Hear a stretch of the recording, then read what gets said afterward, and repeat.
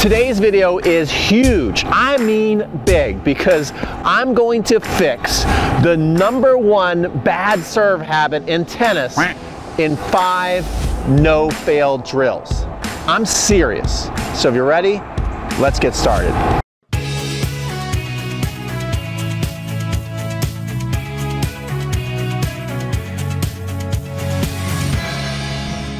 The waiter tray, the pizza move, the flapjack, whatever you want to call it, it is easily the #1 bad habit I see out there with recreational players trying to really get better, get to the next level with their serve, and this is killing literally millions of tennis players around the globe. And I have had so many students send in their serve to be analyzed, and this is what's really holding them back. If you are struggling to get from that 3-0, 3-5 to a 4-0 or 4-5, most likely you have this in your serve, whether you know it or not. Lots of people who send their video don't even know that they're doing this, but this is easily the #1 bad habit, and it prevents you from having a lot of power on your serve, spin, and control.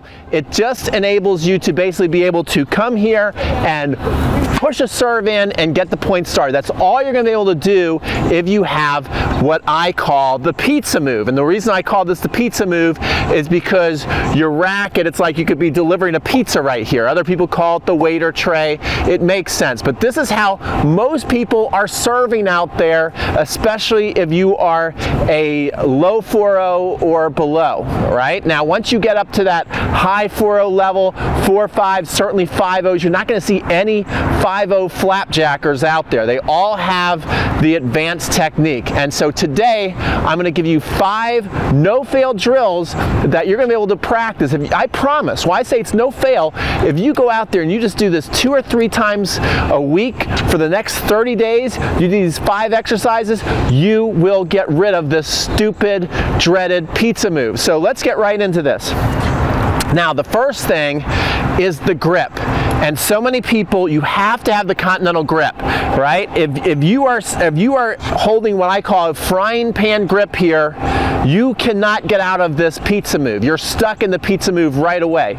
So you turn it over, you're shaking hands to the racket like so, and you're in that. But that's just step 1, because what I see a lot of people do is they do what I call a slip grip, meaning that they start out in the proper grip, and then they come back here, they're in the continental grip, and then right around here, I don't know if you guys caught that, you switch grips. And I've given so many lessons to where my students, they start out, they're in that continental grip, they come to right about here, they slip the grip, they go in the pizza move, and the serve is over. Anything from there, it's like, why even serve the ball if you're trying to get an advanced serve? So one thing you can do 2 things, but I suggest the easiest thing to do, because this is such a brilliant little invention from my buddies over at On Court Off Court, is you take this and you put it right in the middle of your racket right there, okay? You take this knob, you tie it around. This is called, I don't want to say it wrong, it might be a serve doctor or grip doctor. Anyway, you'll see it on court, off court, and it is a great little tool. And now, all you do is you take right here, your index finger, you put it right there between your index and middle finger. You're holding the racket. Now it's locked in place. It's a lot harder to change your grip. So for some of you, this may be the only exercise you need, is just to stop changing your grip. Now, if you don't have one of these, and first of all, just go to oncourtoffcourt.com and order one. I'm not being paid by them or anything for saying this. I just love this tool, and get one. But if you don't go and get one and you just want to try this today, you can also use a pen or a pencil, and I'll show you how to use that in a second. So another thing you can do is you can grab a pen or pencil, you put it in between these 2 fingers, get yourself in that continental grip.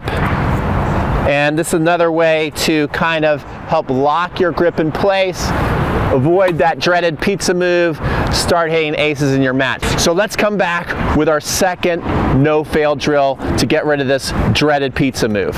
Okay, so now that we've got our grip changed, we got our continental grip, we feel good about that. Here's what we gotta do. Here's the biggest challenge that people have. They come here, they get in this pizza move, and therefore, when they're going to hit, they can only hit the ball flat And the way to change that to where you can start to add spin, and if you watch the pros do this, and we'll show you a slow motion right now of one of the pros doing this, is they're coming what I call on edge. This is the edge of your racket right here. Here's your string bed, here's the edge of your racket. You want to be coming on edge to the very last second. It almost seems like you're playing a game of chicken with the ball, right? Where your edge is coming, and at the very last second, you do a pronation move, and then depending on how you make that move, which we'll get into more videos on how to hit slice and kick and flat, you know, depending on how you come out of that edge move will determine if you're going to hit slice, kick, or flat. But right now, we just want to get the idea of being able to come on edge and hit the ball. So what I want you to do right now is forget you're playing tennis, forget about this stupid string right here, and make it a competition. See how good can you be at hitting the tennis ball on edge. And first, let's make it easy. Let's just put the ball, we're gonna get our racket right here in the continental grip, and we're gonna put the ball basically right into the edge and hit it. Just practice hitting that. And once you get kind of comfortable with that, what I want you to do gradually, so you're going to go from here, going straight forward, and to start leaning it back, because that's how you're going to be approaching the serve. So then you can come here. Now, don't be worried about swinging and completely whiffing or the ball not going over the net. That's okay. This is actually quite challenging. I might whiff a couple right here as I throw the ball up. Then I'm going to try and hit it with the edge. You see, I didn't hit the ball, but what I'm practicing is coming after the ball on edge. That one I hit pretty good. So you just go and you practice that.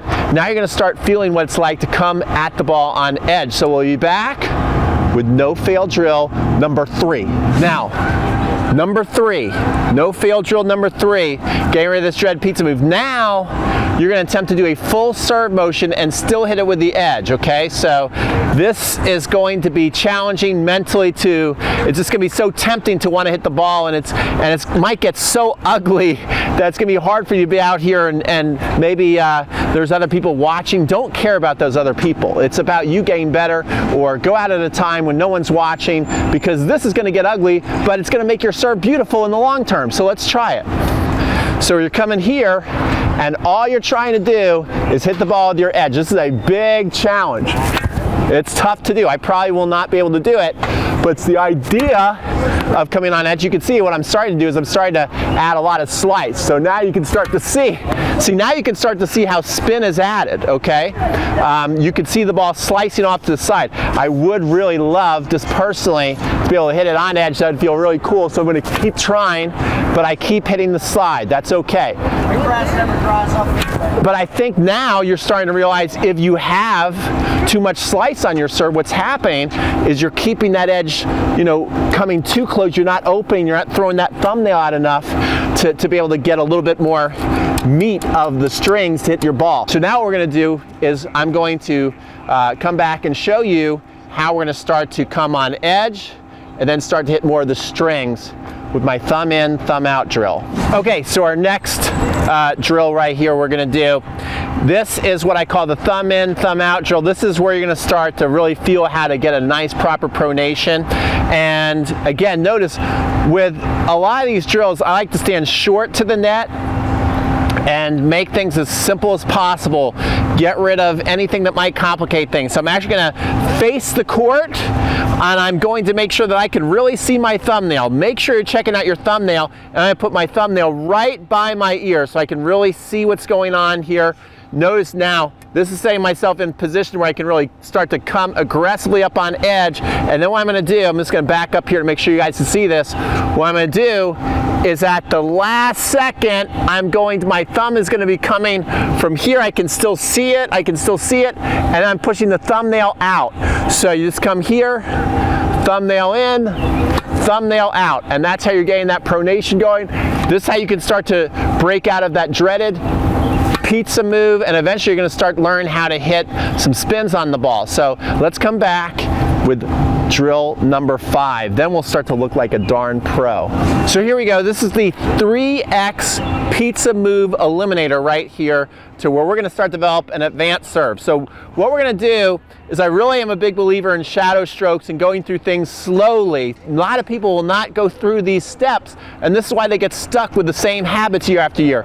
So what we're going to do is, we're just going to start out in something I call the secret power source. You can see other videos how I explain that. And what we're going to do is, we're going to practice coming back here and brushing our hair. So I actually want you to make contact with your head as you come back here, and then you're going to come out here, up, push it out, and around. So you're coming right here, down, the thumbnail's still looking at you, you can even look at it, push out and around. So the first 2, I want you to actually look at all of that happening. I don't want you to take it for granted that it is happening. I want you to look at it. And then the 3rd time, you can try and hit the ball. And don't be disappointed in the beginning, is if you start to do something completely different on the 3rd one, that's okay, okay? So just watch this, but if you work on this, eventually you're gonna get it, you're gonna have that light bulb moment, I promise. So I'm gonna come here, secret power source, brush the hair, come around here, look at the thumbnail, come on up, hit, and come around. I'm gonna do it again. Come here, brush my hair, come around, look at the thumbnail, push around. That one was a little more smooth. I was able to do it, and you'll find the more you're able to do these things, you'll still be able to look at yourself, but to go through things a little faster, and it'll flow a little more. Then the 3rd one, you're basically going to try and do a regular serve and hit. And if you do that, now all of a sudden you're going to be breaking free from the herd of all those people who have that really amateurish looking serve. I mean, this is one thing that really points out that you are a recreational player as opposed to one of the best players in the area. Whenever you have this look going, people go, oh my gosh, that's a player right there.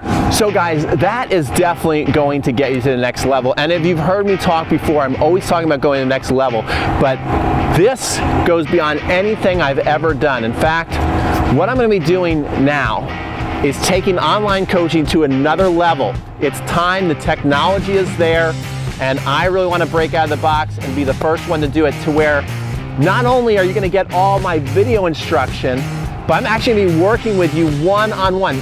There's no smoke and mirrors here. Like literally, you and I will be working together. I'll be looking at your forehands. I'll be looking at your backhand.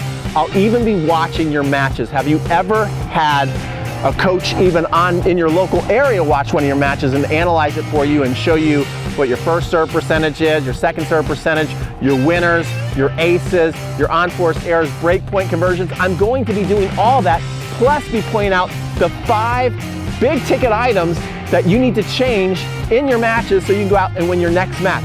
This is not a joke. This is completely 100% real.